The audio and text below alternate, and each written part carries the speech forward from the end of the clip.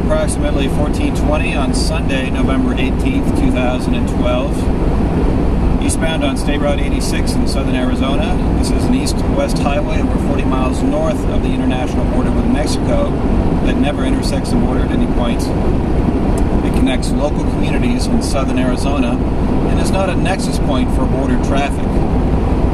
Nonetheless, it hasn't stopped the Department of Homeland Security from diverting scarce border security resources away from the actual border to instead engage in far less efficient and effective enforcement operations nowhere near the border at suspicionless checkpoints along highways such as this one that never intersect the border at any point to harass and intimidate domestic traffic inside the country instead.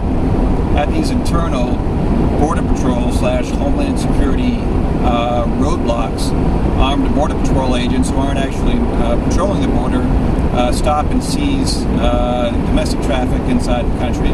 At the one that I'll be seized at here very shortly near mile marker 147, just a few miles outside of Three Points, Arizona, has been in operation since early January of 2008.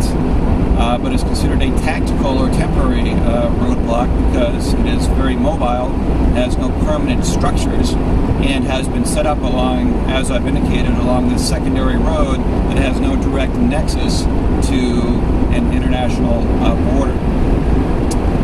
Armed Border Patrol agents man these checkpoints, as do specially trained canine units with dogs that are dual trained, at the very least, to detect not only humans, but also narcotics.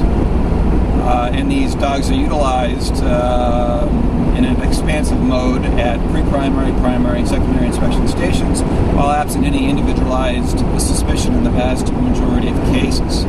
The use of these drug-sniffing dogs in such a fashion against domestic traffic inside the country clearly runs afoul of the U.S. Supreme Court's limitations on the types of checkpoints and roadblocks that can be conducted. Specifically, in the year 2000, the Supreme Court struck down as illegal and unconstitutional any checkpoint with the primary purpose of general law enforcement or drug interdiction. This is a case known as City of Indianapolis versus Edmond. The Border Patrol tries to get around this, however, by claiming that this is a limited scope immigration checkpoint, even though dogs can't be trained to sniff the citizenship of any particular person who comes through the checkpoint. In addition to the Border Patrol, the DEA also plays a prominent role here. Border Patrol agents are cross-certified to enforce federal drug laws, and additionally, the DEA has set up a suspicionless camera array system, surveillance camera array system, just in the boundaries of this Border Patrol checkpoint that has automated license plate readers and additional cameras for recording everything there is to record about vehicles entering and exiting the area.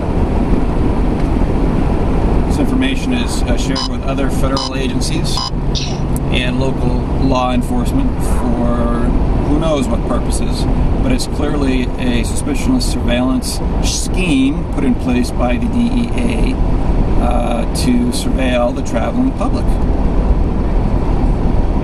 Remember, this is supposed to be America, the land of the free and home of the brave. I'm not feeling too free when I travel along this road trying to get to and from work on a regular basis and am routinely seized and surveilled by all manner of federal alphabet agencies.